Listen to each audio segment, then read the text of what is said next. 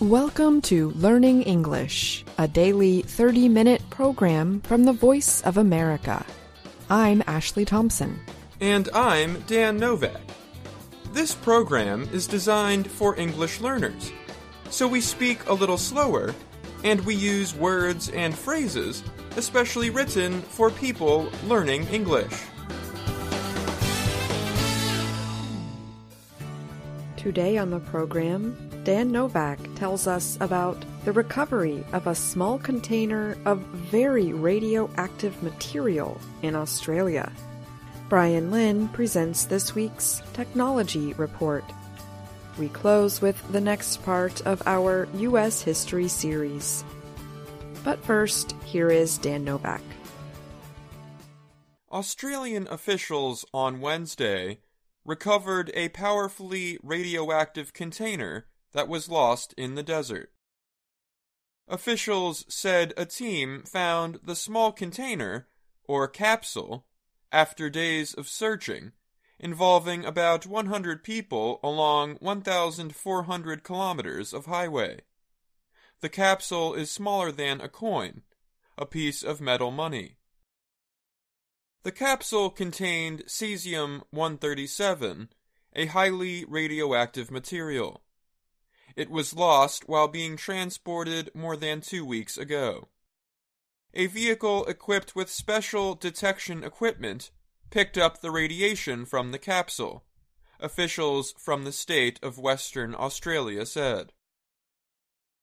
The search team then used smaller detection equipment to find the capsule itself. It was about 2 meters from the side of the road in an area far from any community, officials added. The mining company Rio Tinto used the radioactive capsule to measure the density of iron ore in the Goodadari mine in the Australian state's remote Kimberley area.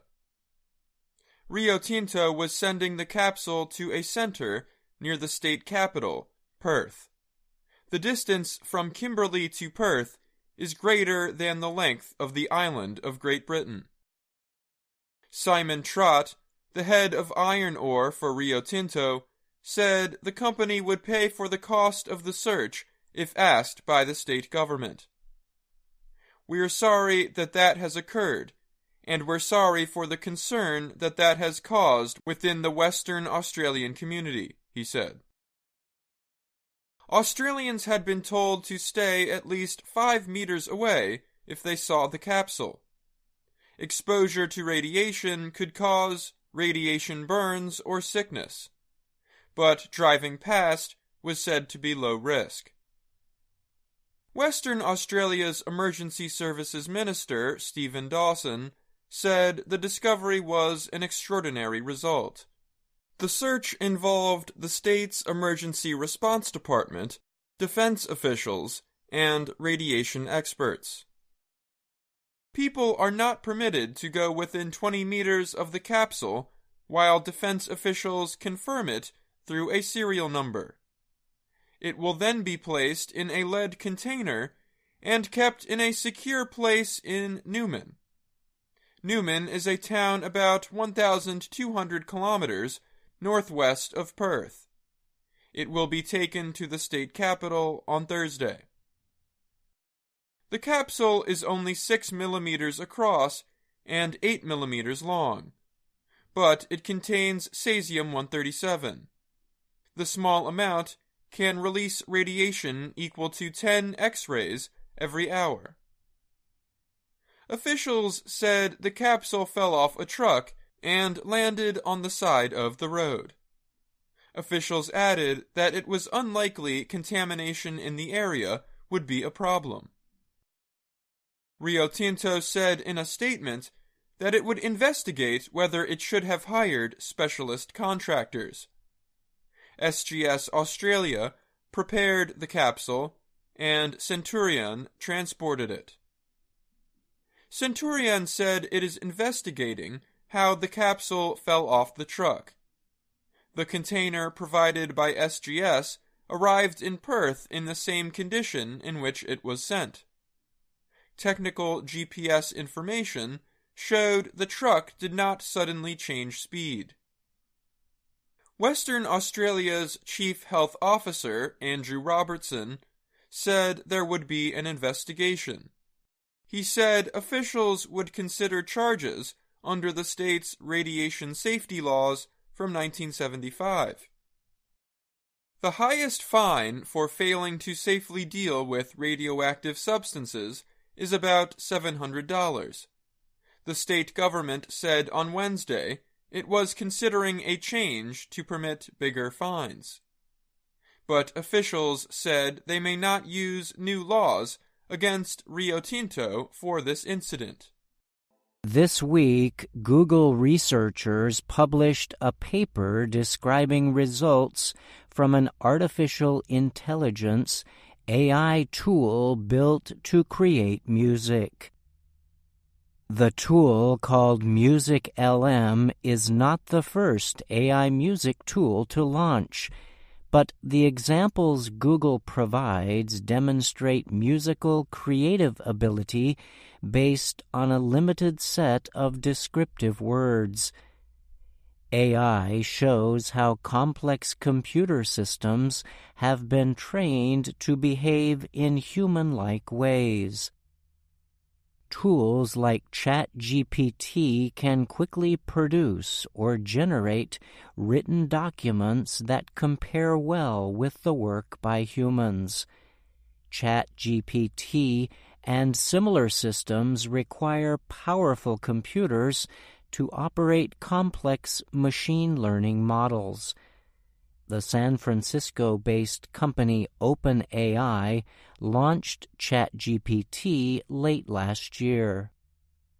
Developers train such systems on huge amounts of data to learn methods for recreating different forms of content. For example, computer-generated content could include written material, design elements, art, or music.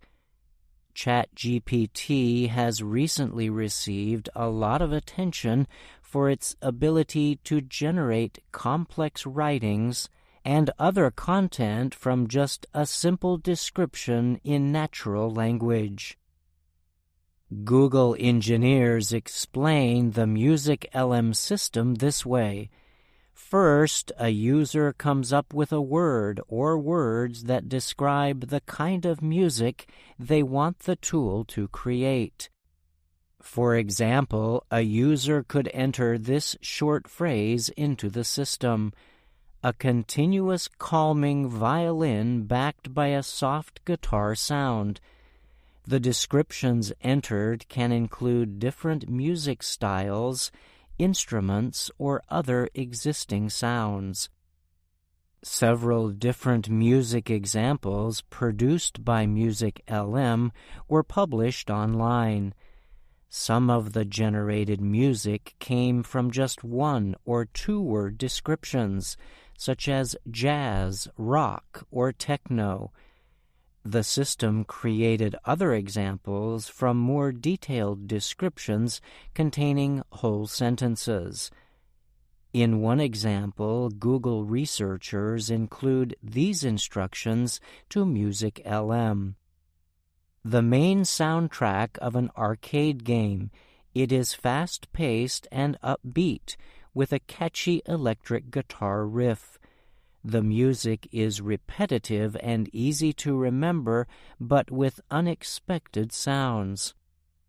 In the resulting recording, the music seems to keep very close to the description. The team said that the more detailed the description is, the better the system can attempt to produce it. The Music LM model operates similarly to the machine learning systems used by ChatGPT. Such tools can produce human-like results because they are trained on huge amounts of data. Many different materials are fed into the systems to permit them to learn complex skills to create realistic works. In addition to generating new music from written descriptions, The team said the system can also create examples based on a person's own singing, humming, whistling, or playing an instrument. The researchers said the tool produces high-quality music over several minutes, while being faithful to the text conditioning signal. At this time, the Google team has not released the MusicLM models for public use. This differs from ChatGPT, which was made available online for users to experiment with in November. However, Google announced it was releasing a high-quality dataset of more than 5,500 music writing pairs prepared by professional musicians called music caps. The researchers took that step to assist in the development of other AI music generators. The MusicLM researchers said they believe they have designed a new tool to help anyone quickly and easily create high-quality music selections. However, the team said it also recognizes some risks linked to the machine learning process. One of the biggest issues the researchers identified was biases present in the training data.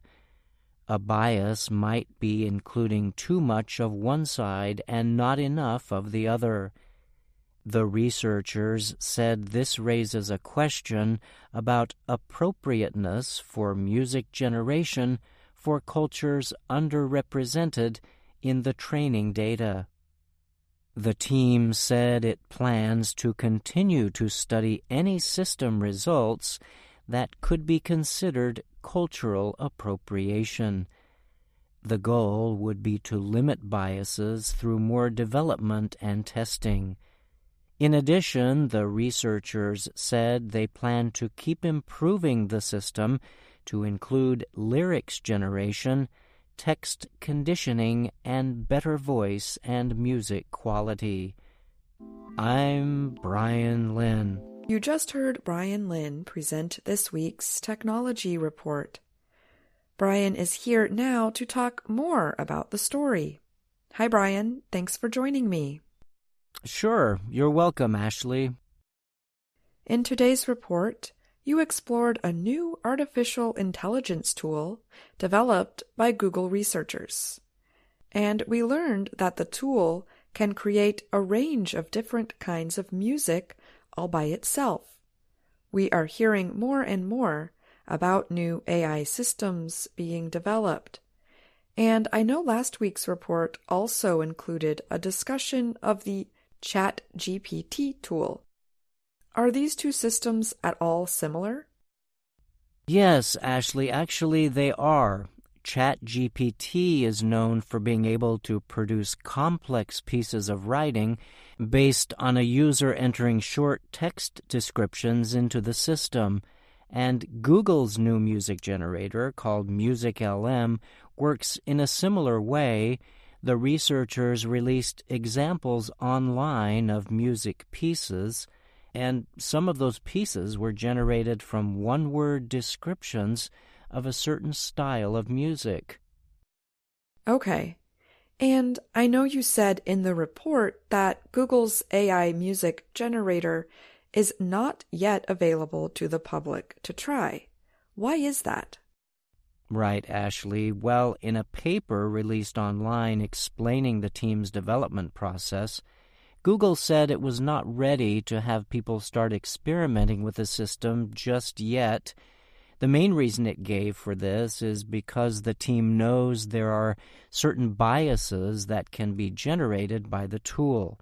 These kinds of biases, the researchers said, raise questions about whether the music being generated might underrepresent some cultures.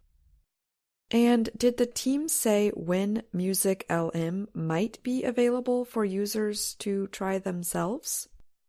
So far, the company has not set a release date.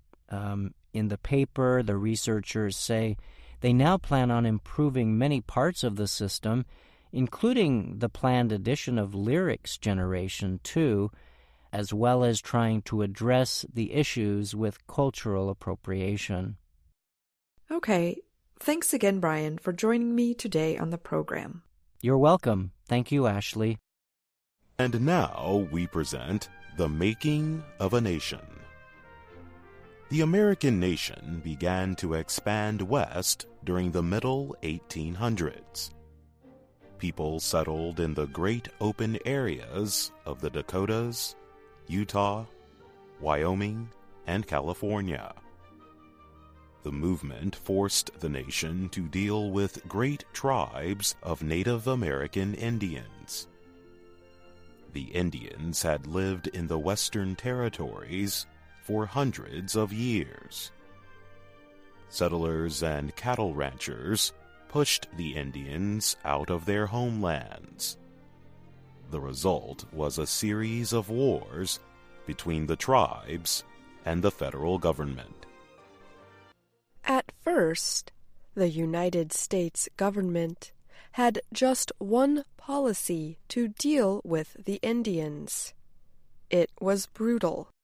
Whenever settlers wanted Indian land, the tribes were pushed farther west. If the Indians protested or tried to defend their land, they were destroyed with crushing force. By the middle 1800s, almost all the eastern Indians had been moved west of the Mississippi River. They were given land in Indian Territory in what is now the state of Oklahoma. The government described these Indians as civilized. This meant they were too weak to cause more trouble. Many agreed to follow the ways of the United States government. The Indians of the western grasslands were different. They refused to give up their way of life. These Plains Indians were always on the move because they hunted buffalo, the American bison. They followed great groups of the animals across the grassy plains. At that time, there were millions of these animals in the American West. The Indians of the plains depended on the buffalo for almost everything they needed. Many of them were fierce fighters. The Plains Indians did not want settlers crossing their hunting lands. They often tried to destroy the wagon trains carrying settlers to California and Oregon. The United States Army was given the job of keeping peace. Soldiers were sent to build roads and forts in the western plains. They tried to protect the wagon trains from Indian attacks. They tried to keep settlers from invading Indian lands. There were many fights between the soldiers and the Plains Indians. The soldiers had more powerful weapons. They usually won. Some Plains Indians tried to live peacefully with the settlers. One such group was part of the Sioux tribe, called Santee Sioux. It was the largest and most powerful group in the West. The Santee Sioux lived along the northeastern edge of the Great Plains in what is now the state of Minnesota. They signed treaties with the government, giving up 90% of their land. The Santee agreed to live in a small area. In exchange, the United States agreed to make yearly payments to the tribe. This made it possible for the Indians to buy food and other things from traders. Trouble started, however, in the summer of 1862. the government was late giving the Indians their yearly payment. As a result, the Indians lacked the money to buy food. Traders refused to give the Indians credit to buy food. One trader said, "If they are hungry, let them eat grass." The Indians were hungry. Soon their hunger turned to anger.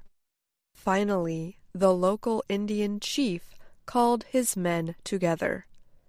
He gave the orders for war. Early the next morning, the tribe attacked the trading stores. Many of the traders were killed, including the man who had insulted the Indians. He was found with his mouth filled with grass. The governor of Minnesota sent a force of state soldiers to stop the Indian revolt. The soldiers had artillery. They killed several hundred Indians in battle. They hanged several others. Soon the revolt was over. Trouble came next to parts of Colorado and Wyoming. This is where the Sioux Indians and the Cheyenne Indians lived. The chief of the Lakota Sioux tribe was named Red Cloud. The Indians fought bitterly to keep settlers out of their hunting grounds. After 2 years of fighting, with many deaths on both sides, the government decided the struggle was too costly. It asked for peace. The Sioux and the Cheyenne agreed. They were given a large area of land north of Wyoming in the Dakota Territory. They also were given the right to use their old hunting lands farther north. The government agreed to close a road used by settlers to cross the hunting grounds, and all soldiers were withdrawn from Sioux country. The war ended, and peace came to the Sioux and the Cheyenne. With peace came a new United States policy towards Indians of the West. The government decided to put aside an area of land for each tribe. The land was called a reservation. Each tribe would live on its own reservation. Most of the reservations were in Indian Territory in what is now the state of Oklahoma. Other reservations were in Dakota, near the land of the Sioux. The government believed it would cost less money and fewer lives to keep Indians on reservations. The Indians would be away from possible trouble with settlers. Instead of moving freely over the plains to hunt buffalo, the Indians would live in one place. They would receive food and money from the government. Officials came from Washington to explain this new policy to the Indians. A big meeting was held. Chiefs representing many tribes attended. The chiefs spoke, one after another, to the government officials. All of the chiefs said they, too, wished to live in peace with the United States government. But many questioned the decision to move to reservations.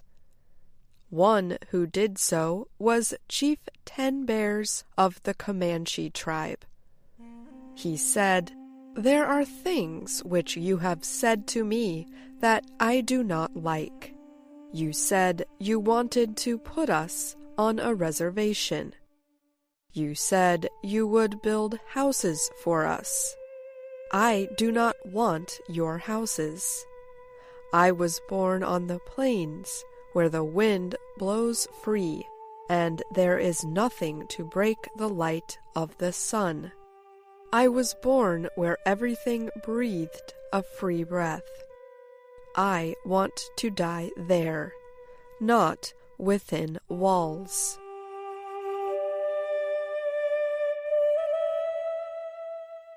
So the government and the Indians reached a compromise. The tribes were given reservations in Indian Territory, but they were also given permission to hunt buffalo in a wide area south of the reservations. The Indians agreed to give up all their old lands. They agreed to live in peace on the reservations. In exchange, the United States promised to give the Indians all the food, clothing, and other things they needed. It also promised to give them schools and medical care. The Indians were not happy with this agreement. They did not want to give up their old ways of living.